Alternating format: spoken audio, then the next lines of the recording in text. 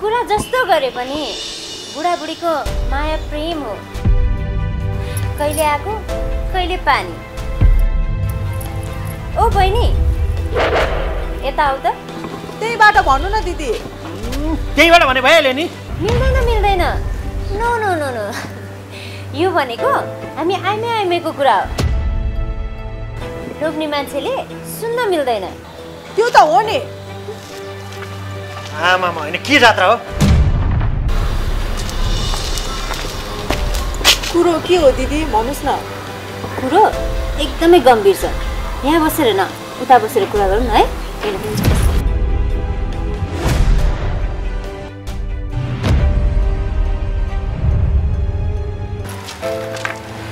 खासमा कुरा के हो भनेदेखि नि, तिम्रो त्यो बुढा जति हेर्दा सोझो देखिन्छ नि, उसको त्यो मनभित्र त्यति नै कालो भरिएको छ। तिम्रो बुढाको पहिला एउटी केटी थिए। ऊ सधैँ त्यो केटीलाई लिएर कहिले डान्स पार्क कहिले क्लब, ओफो कहाँसम्म पो जान्थ्यो हो। अझ पुलिसले रिसोर्टमा छापा मार्दाखेरि तिम्रो बुढा 2 रात जेलमा बसेको कुरा त ओफो म कसरी भनौँ। तिमी बिहे गरेर पुरै खाल्टोमा त परिसक्यो, तर उत्रन पनि सक्छौ। जीवन लामो छ, विचार गर। एकचोटि सोच त, भोलि गएर त्यो केटीको परिवार मिलेर मुद्दा मामिला गरिदियो भने तिमी त जिउँदै खाल्टोभित्र छटपटाउनु बाहेक मैले त केही देख्दिनँ है। ल त अहिलेलाई यति मात्रै, बाँकी कुरा अर्को भेटमा।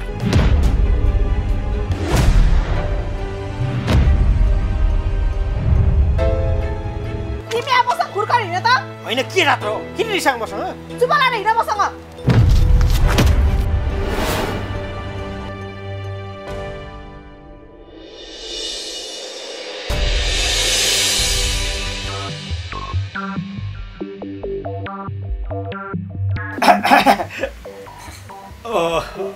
कति दामी मुस्कान। म त ढलेरै ल्याउँछु कि क्या अटुकन्छ सच्ची। कुरा के भने नि नानी, अब तिमी यो मेरो घरमा भाडामा त बस्यो है। अब मैले भने नि यो घरको कायदा कानुन एकदम खतरा छ। सबै कुरा बुझ्यौ होइन त तिमीले? मैले भनेको जति बुझ्नु त बुझेँ हजुर। अरू बुझ्न नपाएको कुराहरू बुझ्नलाई हजुर हुनुहुन्छ। म छु नि, हुँदैन र हजुर? हुँदैन। यो घरको यहाँको यो कस्तो त्यो कस्तो भन्ने कुरा बुझ्नलाई मलाई भन्ने, मलाई यो गीता मातालाई। केटाहरू लोग्ने मान्छेले उनलाई भन्ने, केटीहरू आइमाई मान्छेले मलाई भन्ने, बुझ्यौ? हस् दिदी हस्। दिदी रे के का दिदी? कुन चाहिँ अङ्गलबाट दिदी? यति राम्रो खिरी इलज्यान भएको गीता मातालाई दिदी भन्ने, घर बेटी हजुर भन्ने। हस् अहिले हस् मात्रै भन है नानी, त्यहाँभन्दा बढी नभन, नत्र यो हाम्रो बाहुनीले कुन्छा पारेर साटो लगिदिन्छ। फेरि तिम्रो यो साटो बोलाउनलाई झ्याङ झ्याङ झ्याङ झ्याङ झाँक्री र धामी बोलाउनु पर्छ। कुरा बुझ्यो? ल चुप लागेर बस। अनि तिमी चाहिँ यो आइमाई मान्छे केटी मान्छे बसाएको ठाउँ किन आएको? होइन यस्तो भयो नि। कुरा के भने नि ब्याउनी बाउनी, अब कुरा के भने यो भर्खर आएको नानी है। अब यो सामान राख्न जाने कि जाने मिलायो कि मिलाएन, कसरी राख्यो भनेर हेर्न आएको नि। चुप लागेर मसँग हिँड। नान्चा अब त्यो केही पर्यो भने मलाई भनेर ल्याऊ है। यति बेला चाहिँ म हस् भनौँ कि नभनौँ? पनि नभन्ने, जे भन्नु छ मलाई भन्ने। मलाई यहाँ यत्रो गीता माता देखेन अनि तिमीले यहाँ के आउनुपर्छ? नखरा गर्दै केटी हिँड खुर्को। हिँड न के भयो? मार्छ कि क्या हो? घर बेटी पनि कस्ता कस्ता रहेछन्। ए बा हजुर। कोठा कहाँ पाइन्छ? कोठा घरमा पाइन्छ। कुन घरमा? थाहा छैन मलाई, भन्नुहोस् न कुन घरमा पाइन्छ। कोठा नभए पनि घर हुन्छ। कस्तो खाल दिमाग खुसेको बुढा होला? हे अगस्त्य मुनि, त्यहाँ उपरान्त दक्ष प्रजापतिले भन्न थाल्नु भयो, हे छोरी, तिम्रो श्रीमान अथवा पतिदेवलाई घरबेटी आमै के गर्नु भएको? महाभारत पढिरहेको देखेनौ? यहाँ स्वस्थानी पढिरहेको देखिकन पनि के गरिरहे? ए हो र, नगर मलाई बोर त्यसै अलमल्याइदिए। सती देवीको बिजोग देखेर महादेव आफ्नै पतिलाई काँधमा राखेर छटपटाउँदै हिँडे। त्यहाँबाट एउटा कुरा सोध्नु थियो महोदया। हाँ पति भन्दै आफ्नो श्रीमतीको पतन हुन लागेको ज्यानलाई सारा संसार घुमाउँदै काँधमा बोकेर हिँड्नु भयो। कान छैन हजुरको, किन सुन्नुहुन्न? कान छैन हजुरको, किन सुन्नुहुन्न? एउटा कुरा सोध्नु थियो, किन यता हेर्नुहुन्न? ए भगवान, तेरो कान छैन कि आँखा पनि देख्न छोडिस्? देखिनस् मैले यहाँ के गरिरहेको छु? कान पनि सधैँ छ, आँखा पनि देखिरहेको छु। कान पनि सधैँ छ, आँखा पनि देखिरहेको छु। घरबेटी आमै तपाईलाई एउटा कुरा सोधिरहेको छु। हे भगवान, म भगवान होइन मुकुन्द कवि हो। म भगवान होइन मुकुन्द कवि हो। एउटा कुरा सोधौँ भनेको कुरा बुझ्नु हो? तेरो टाउको म अहिले स्वस्थानी पढिरहेको छु। उता जा, मेरो टाउको नखा। कुमारजी आज्ञा गर्नुहुन्छ हे अगस्त्य मुनि, तपाईहरुले किन यस्तो गर्नुभयो? आफ्नो ज्वाइँलाई घरबेटी आमै मैले सोच्छु भनेको कुरा बुझ्नु हो? महोदया जरुरी कुरा छ क्या, सुन्नुस् न। ए भगवान, तेरो जडुली काम आज म तलाई देखाउँछु। जडुली काम तिमीलाई त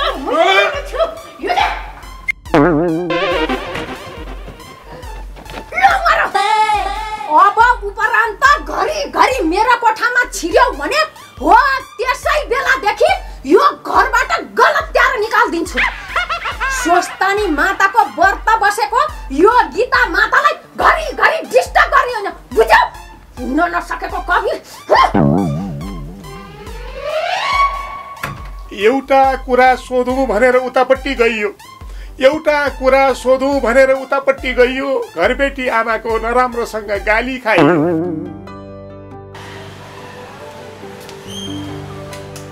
हेलो, को हुनुहुन्छ? हेलो, को हुनुहुन्छ? के हो तपाईँ यहाँ खाली छ? खाली छ, खल्ती खाली छ, पाकेट खाली छ। के खाली छ तिमीलाई? त्यस्तो खल्ती सल्ती खाली होइन के? कोठा खाली छ कि छैन भन्नु? कोठा त छ नि, खाली छैन। सबै मान्छे भरेको छ। के गर्नु? टोयलेट मात्रै खाली छ, त्यहाँ बस्ने? ल ठिक छ, तपाईँलाई पनि यताउता गरेर कोठा म खाली गरेर दिन सक्छु। तर तपाईँको काम चाहिँ के हो भन् त असत्य टुकुन्छ्या? म राजनीति गर्छु क्या बुढा। राजनीति? ओहो, यो राजनीति गर्ने मान्छेलाई त मेरो घरमा कोठा छैन बा। कति मान्छे गुहार आउँछ? कोठा नै दिन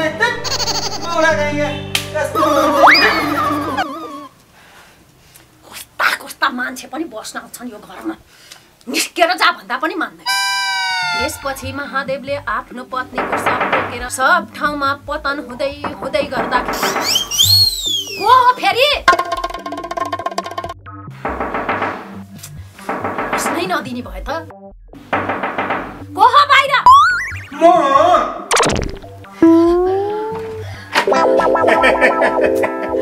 ओइ हुन नसकेको कवि, फेरि के भयो? किन आएको यहाँ? अघि मैले के भनेको थिएँ तँलाई? सम्झिस् कि बिर्सिस्? मैले पनि हजुरलाई के भनेको थिएँ, सम्झनु भयो कि बिर्सिनु भयो? ल सम्झी, के भयो त? के तल टोयलेटमा जानै नसक्ने फोहोरै फोहोर रहेछ। मलाई अघिदेखि पेट कटक काटेर गाह्रो भइरहेछ। भएर के गर्नु त? मैले तलको टोयलेट फोहोर पार्ने तिमीहरू त हो नि। लौ न, हजुरको एट्याच बाथरुममा छिर्न दिनुस् न। अझ मेरो एट्याच बाथरुममा छिर्न खोज्दै त?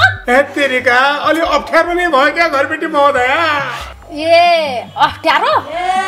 त्यसो भए यसो गर, यता तल जाऊ, मेन गेट खोला, त्यसपछि दाहिने जाऊ, त्यहाँबाट देब्रे जाऊ, एउटा होटल आउँछ हो, त्यही होटलमा गएर जे भिस्ट्याउनु छ भिस्ट्याउ। छैन कसोहरू कस्तो गाह्रो हो, के गर्नु नि म?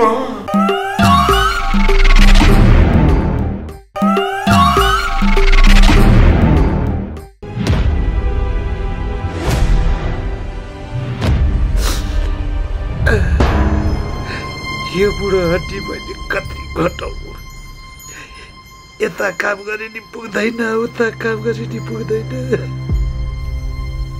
का ओसो चिट्टु कुन्छा त्यो त तिम्रो सन्तान गतिलो हुनु पर्यो नि सुन बुरा सुन भनेको सुन होइन कानले सुन भनेको तिम्रो छोराले भाडा नतिरेको 3 महिना भइसक्यो टुकुन्छा के टाइममा झ्याबा पैसा दिने होइन भने कोठा छोडिदिने भनिदेऊ तिम्रो छोरालाई ल मैले यसो भन्यो भनेर चित्त नदुखाओ है के गर्ने बुढी करा छ म त मन लाग्यो भने तिमीलाई सिधै पनि राखिदिनु तयार छु तर हुँदैन ठिक छ तिमीलाई पैसा तिर्न गाह्रो भयो भने त्यो 3टा कोठामा 2टा कोठा छोडिदिए एउटै कोठामा ठच्चे हामीलाई यो उडारोमा नराख है कुरा बुझ्यो होइन बुझ मान्छे ल सम्झाएको कुरा बुझ छोरालाई पनि सम्झाऊ कुरा त तपाईँले भने पनि ठिकै हो साउजी तर भर्खरै बिहा गरेर आएको छोराबारीको कोठामा म कसरी बस्छु त्यो त तिम्रो समस्या हो बुढा त्यो मेरो समस्या होइन कि बेला बेलामा क्यास दिनु पर्यो होइन भने यो कोठा खाली गरेर हिँड्नु पर्यो छोरालाई भन तिम्रो जस्तो कति आयो कति गयो यो घरमा बस्ने सबैको बिलौना सुन्यो भने हामी चाहिँ के खाने कुन्छा जति ल मैले भनिदिया छ म अरू कुरा जान्दैन कि क्यास कि फ्यास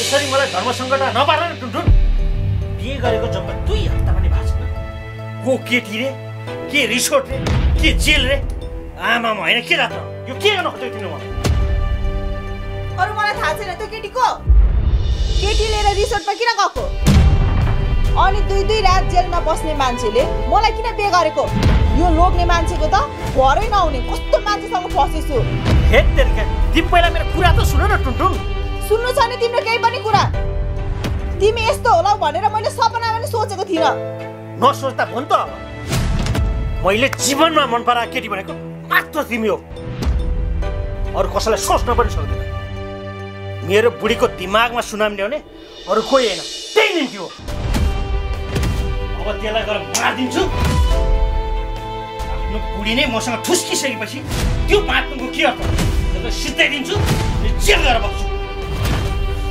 धेरै घुकी नलाएर हुन्छ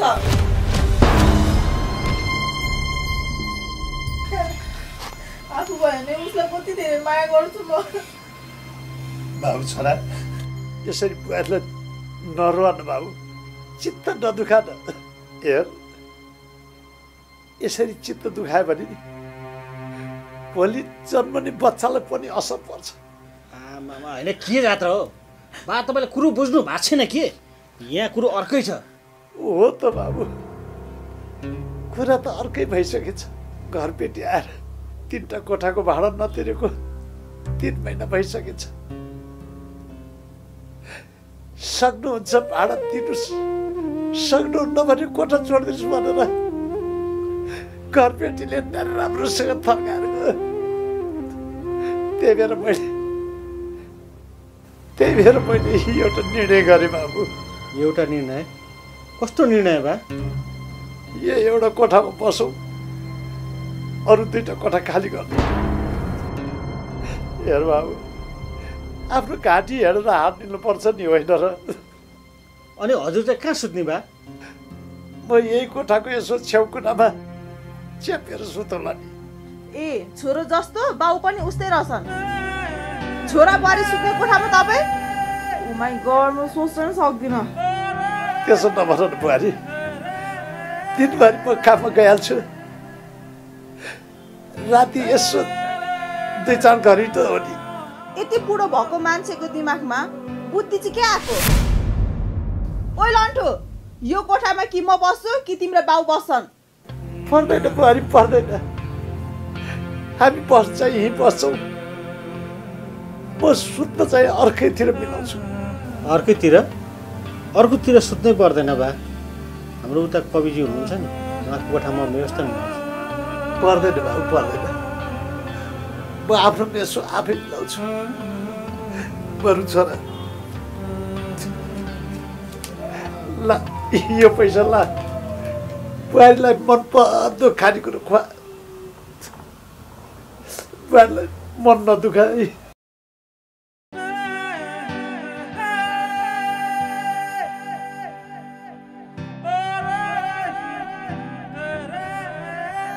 टुनटुन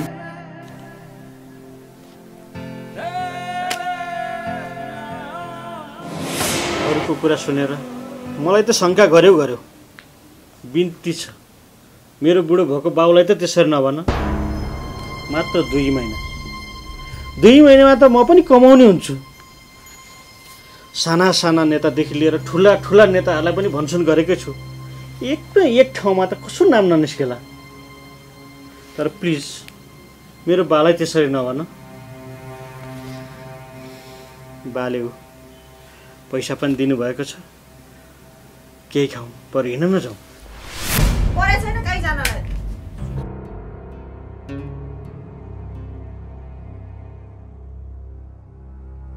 मलाई टाउको दुख्यो म सुतेँ हेत तेरिका कस्तो बेला बिहे गरेछु नि मैले 7:30 लागेको बेलामा नि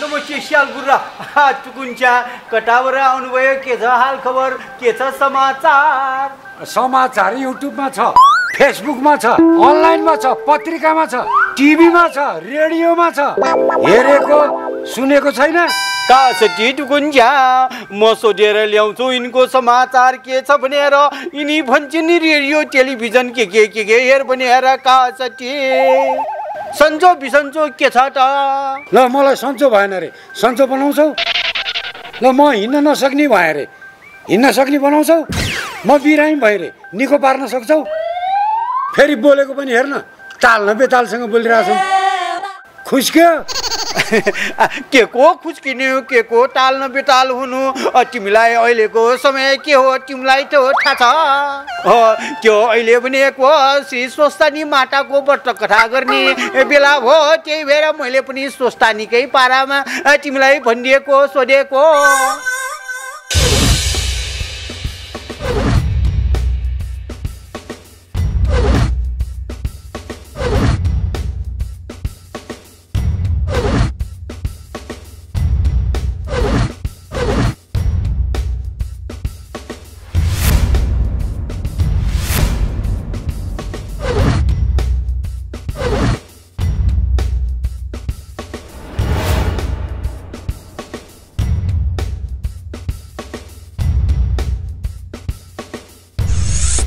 रिसोर्टमा किन गएको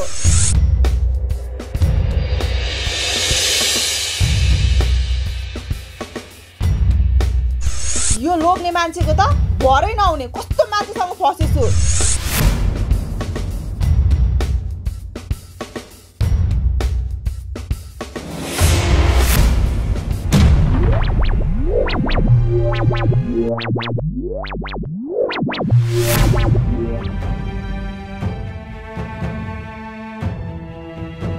हात तल झारेकै राम्रो होइन मैले तिम्रो के चाहिँ बिहार थियो मेरो घरबार बिहार खोजेको तैँले चाहिँ मेरो त्यो बेलामा के गरेका थिइस् बिर्सिस् 2 वर्ष पहिले तैँले जुन बेला युट्युब चलाउँथिस् अब सम्झि त तपाईँ त होटेलमा रङ्गियाक पक्रिनु भएको रे त्यही कारणले तपाईँको बुढाले तपाईँलाई छोड्नु भएको नि यसमा तपाईँ के भन्न चाहनुहुन्छ यो सब गलत हो तर तपाईँहरू जस्तो मिडियाले एउटा सकारात्मक टिप्पणी दिनुपर्ने ठाउँमा नकारात्मक टिप्पणी बाहेक केही पनि गर्नु भएन अनि यो सब कुरा एक्कासी भाइरल हुन थाल्यो र यो कुराले गर्दाखेरि मेरो बुढाले मलाई छोडेरै जानुभयो भन्नुहोस् अब के गर्नुहुन्छ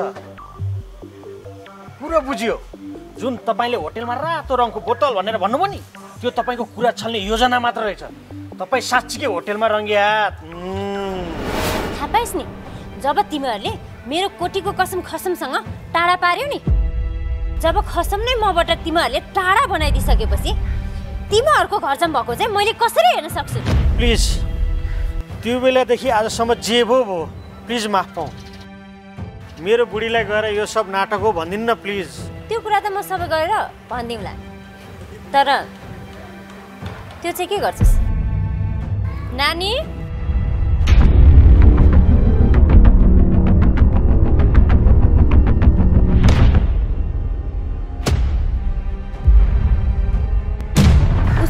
तिम्रो मेरो यो मायाको चिनोलाई अब के गर्ने मलाई भित्र प्लिज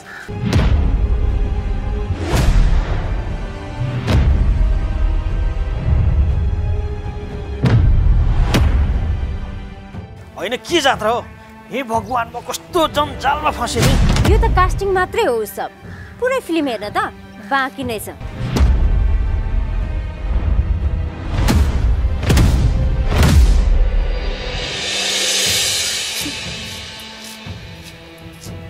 ओके त्यो पोको निकाल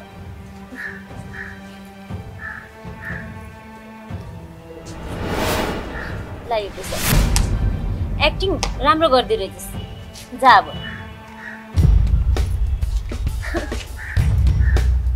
तैँले मेरो मायालाई छुटाउने अब म पनि तेरो मायालाई कसरी छुटाउँछु भन्ने कुरा हेर्दै जा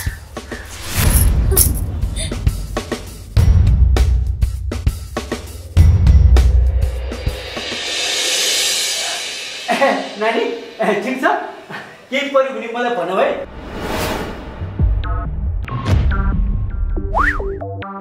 के गरेको तिमी मसँग बोल्दा पनि डराउनु पर्छ का असली बन्छ्या केही पर्यो भने मलाई भन न गर्नु पर्दैन के मिल्यो भने त गुवामै अँगाल मारिदेऊ न किन सोच्नु पातेको बुढो जति सम्झाए पनि नहुने होइन होइन यता कोठा छिर्या छ उता कोठा छिर्या छ उता कोठा छिर्या छ तिमीलाई त आइलाई असत्य टुकुन छ्या